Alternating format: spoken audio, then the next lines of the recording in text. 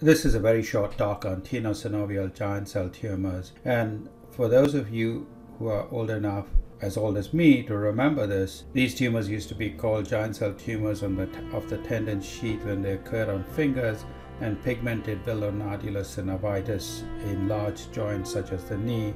Both terms are now frowned upon, but catch me not using them, although I'll confess I'll use them in parentheses. So today we divide them in based on either location or growth pattern. Location is intra-articular and extra-articular, and PVNS is the classic intra-articular tenosynovial giant cell tumor. And then you also could divide them based on growth pattern as localized and diffuse. Most of the lesions in the fingers are localized.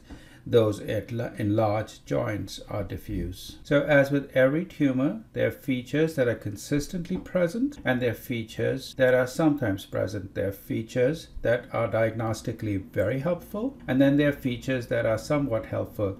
These features, specifically the mononuclear cells, are both consistently present and helpful, and so I'll focus on those cells. All of the other features may be seen and are helpful, but not in every case. This is a 50-year-old male presented with a knee mass and locking of the knee, and what you'll notice here is this sort of villus configuration that look very brown.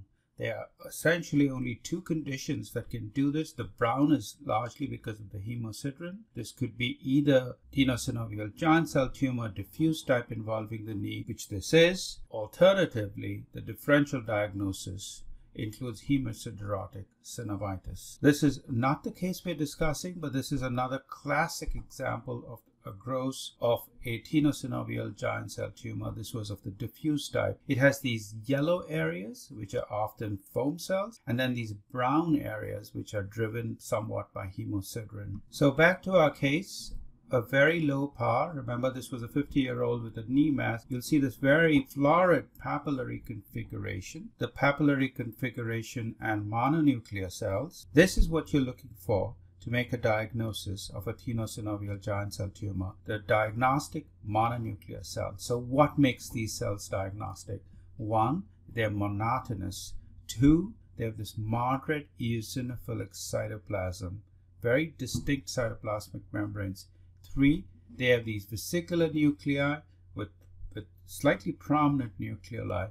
And four, and you don't always see this, but if you see hemosiderin within these cells, that is near classic for tenosynovial giant cell tumor. Again, those four features: monotonous nuclei, moderate eosinophilic cytoplasm, vesicular nuclei with slightly prominent nucleoli, and hemosiderin-laden macrophages. Here's another tenosynovial giant cell tumor. This was recurrent in a 52-year-old male. This was of the diffuse type. This sort of aggressive behavior in the fingers is extremely uncommon. Even more uncommon is a malignant variant of this tumor, and I will not be discussing that variant. Here's what the histology showed, a very low power view. You could see a fair amount of fibrosis here. Again, that fair amount of fibrosis. But now we are seeing multinucleate giant cells that we did not see in the prior example. But the dominant cell are the mononuclear cells. Here we go again. The giant cells, the mononuclear cells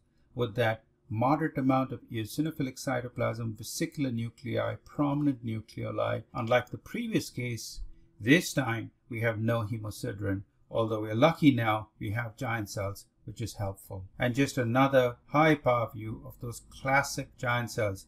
There's something here trying to be a mitotic figure. If you see mitotic figures, that does not mean it is malignant. In fact, some of these lesions can show fairly brisk mitotic activity.